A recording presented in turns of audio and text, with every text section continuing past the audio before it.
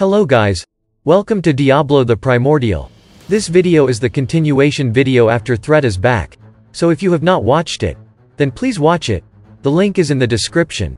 And please check out my second channel Top Anime Sensei for the light novel of Tensei Shitara. So without any further delay, let's start. But before we start, please like, subscribe and press the bell icon so you don't miss the updates. Good grief, what a really troublesome guy he was. Nonetheless, if what Yuki had said was true, I could understand how he got the power equal to mine. It was probably true that Velda was a Manas, an existence that assisted all of your abilities was very helpful, just like Sealsan. Even if it was a spell formulation with difficult control, it could activate it as your proxy. In other words, while you are concentrating in close combat like this, further attacks could be prepared without your opponent sensing it. However, I couldn't comprehend why Yuki would bother to tell me that. I suspected the motive behind it, whether it was also one of his plans. The existence of a Manas itself could be considered as a very important trump card that should be hidden. After all, I naturally felt the desire to find out his goal for telling me that. No, I suppose making me worried itself like this was what Yuki expected. There would be no end if I kept on thinking about it. I earnestly reconfirmed that Yuki was a very troublesome enemy for me. You said that can control all of Veldanava's powers? Don't get conceited, you lowly human. Guy who was listening to me and Yuki's conversation, shouted while glaring at Yuki with his crimson eyes blazed with fury. As if they were following his lead, Velzard and Velgrind also nodded. That's right. In the first place, it was me who sealed Veldanava's holy corpse. As long as that seal not broken, there's no way someone like you can control all of the powers. Thus, Ramirez instinctively shouted. When he heard that, Yuki wickedly grinned and smiled. Hey, wait a minute? Why did Ramirez blabber about such important information so easily like that? No matter how careless and scatterbrained Ramirez was, this was clearly strange. Too bad. Your seal was pointless. If I make you angry, why don't you release the seal and check it yourself? Don't you dare make fun of me. Okay, let me do that. I was convinced when I saw Ramirez was about to respond to Yuki's provocation. Diablo, stop Ramirez. As you wish.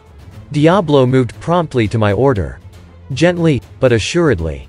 He locked up Ramirez, who was kicking up a fuss about something, inside the deployed magic barrier. Hey, what is this, Rimuru? Calm down, Yuki's aim was for you to remove the seal, you know. Just now, you were acting according to his words. Ha! I calmly answered to the shout of the dissatisfied Ramirez. Ramirez was speechless when she heard my explanation. That would be so. After all, she probably didn't have any recollection about it. If you only listened to the exchange of the words, it was unlikely for you to be tricked by the contents of the conversation.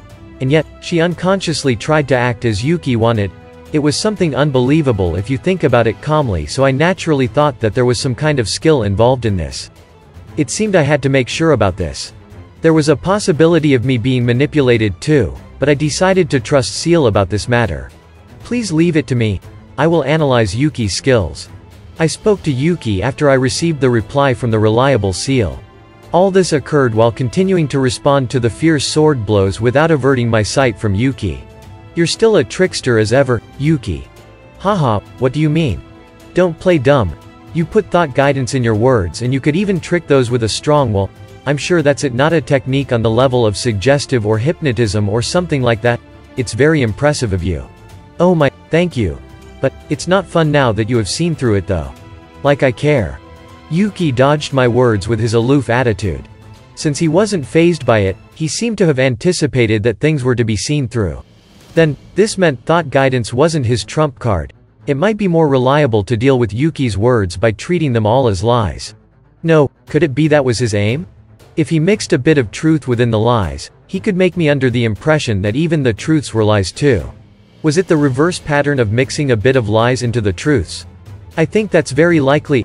Unfortunately, I have analyzed the wavelength pattern of all his energy including his voice print, but I couldn't discern whether he's lying or telling the truth. Just as I suspected. However, it was a pain that even Seal was unable to tell it apart. It would be certainly difficult as we couldn't read him even from his expressions or emotions. There was nothing that could be done about this. Then, that meant I had no other choice but to judge it myself. What information that Yuki would want me to believe that it was a lie? Additionally, I've confirmed that Yuki's words harbored some kind of power. This is probably the primitive magic, power of words. I presumed that thought guidance might have evolved. What? Power of words, you said? I asked Seal-san for more details. Any kind of primitive magic was placed on a higher rank than the magic used by the demons. She said that it was the source of all magic. However, its characteristic wasn't manipulating physical phenomenon. She told me that it had the power to affect the soul. While it had no effect on physical matters, its effect was tremendous inside the spiritual world. In other words, it was a terrifying magic that could exert its effect in invalidating defensive barriers. I was surprised that it could affect even strong people who had awakened ultimate skill. Also, a being who could use this magic would become the natural enemy of any spiritual life form. Just like how Ramirez easily got induced now, it could affect the inside of someone's heart. For now, our swordsmanship was on equal terms. Neither I nor Yuki was being impatient, but neither of us had received any blows. Yuki protected his whole body with a god-class armor, but it wouldn't be able to withstand a hit from Veldora's sword. Likewise, I wasn't confident that I could withstand a hit from Veldanava's sword. After all, I felt energy surpassing Veldora's sword from that sword. Its power truly should be called as the incarnation of Veldanava. It can't be you really can control Veldanava's powers? My hunch told me so, as if I received a divine revelation. The reason why Yuki was buying himself time was probably to get enough power to beat us for sure. If that was the case, it was pretty logical that meant for him to obtain Veldanava's powers. What the heck are talking about? There's no way that could be true. That's right, Rimuru. Like I said before, if the seal is not removed. Guy and Ramirez were denying it, but Velzard and Velgrind were silent. Milam was silent as well. They probably had sensed it, the same surges as Veldanava's powers. It was the power overflowing from the sword Yuki wielded. Ha ha ha ha.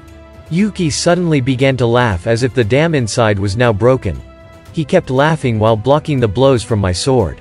Then, Fufu, bravo, Rimuru-san. There would be nothing at all even if that fairy over there had released the seal. I just wanted to see her face of despair when she did so. After all, it's true that I have broken the seal, you see. Everyone excluding me fell quiet as if they were frozen after they heard Yuki's words. My intuition told me that he was telling the truth. It wasn't a lie to make me cautious, because there was not much merit for him to tell such a lie. That meant Yuki had broken Veldanava's seal in a month. And, the 1 month delay was for that purpose. Yeah, I wanted to see those faces. After all, I got really serious now. I may have lost the game to end the world using my tools, but wouldn't it be fine for me to have some fun until the end? Yuki was laughing as if he was having fun from the bottom of his heart right now. Yuki relished the joy inside his mind as he felt the place freeze. Now that he became the strongest, he almost achieved his objective. If so, he thought that it would be fun to see the bitter faces of his worthy opponents for a bit longer. If it was a month ago, he wouldn't have been able to fight even one of these difficult opponents directly.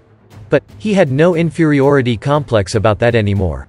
Instead, those powerful people made him feel excited, and the thought of plunging the world into chaos and making his enemies dance in the palm of his hand would give him supreme pleasure. However, all of Yuki's plans had ended in failure due to the presence of Rimuru, who stands in front of him. It had been a series of unexpected situations. When Yuki first met Rimuru in the Ingrasha Kingdom, he had felt an indescribable premonition. At that time, Yuki had sent Hinata at him as a safety measure, but Rimuru escaped with ease. It was unbelievable that the calm and vigilant Hinata could fail, and when Rimuru turned out to survive this encounter, Yuki acknowledged Rimuru as his enemy. From that point on, all of his plans have been crushed by Rimuru. However, Yuki didn't feel any anger regarding that matter. On the contrary, Yuki wanted to show his respect towards Rimuru's brilliant skills. Yuki made the decision to move personally for the first time when the situation on the board titled so much that he couldn't win, even if he unleashed all of the pieces in his hands. It wasn't like when he was playing around during his fight with Leon. Yuki seriously decided, for the very first time in his life, that he wanted strength. He estimated that it would take 1 month for him to unravel all that power. Meanwhile, he decided to let Velda be in the firing line and do as he pleased. Although Yuki's personality was more or less positioned at the top of the pecking order, because it was a mutual switch of beings of the same rank, once they switched places, he couldn't switch with Velda with just his own will. For this reason, this was a gamble for him. Velda's goal was also the collapse of the world, but the end result was different than Yuki's. Yuki's end goal was to return this world to nothingness, but Velda's was different. After the collapse, Velda wanted to try to create a new world with him as its god. From Yuki's point of view, that was a naive idea that he couldn't hold back his laughter when thinking about it. And that's it. Thank you so much for watching. And if you guys have not watched my earlier videos, then please watch them. The links are in the description. And please check out my other channel Top Anime Sensei for the light novel of Tensura. And don't forget to like, subscribe and press the bell icon so you don't miss the updates.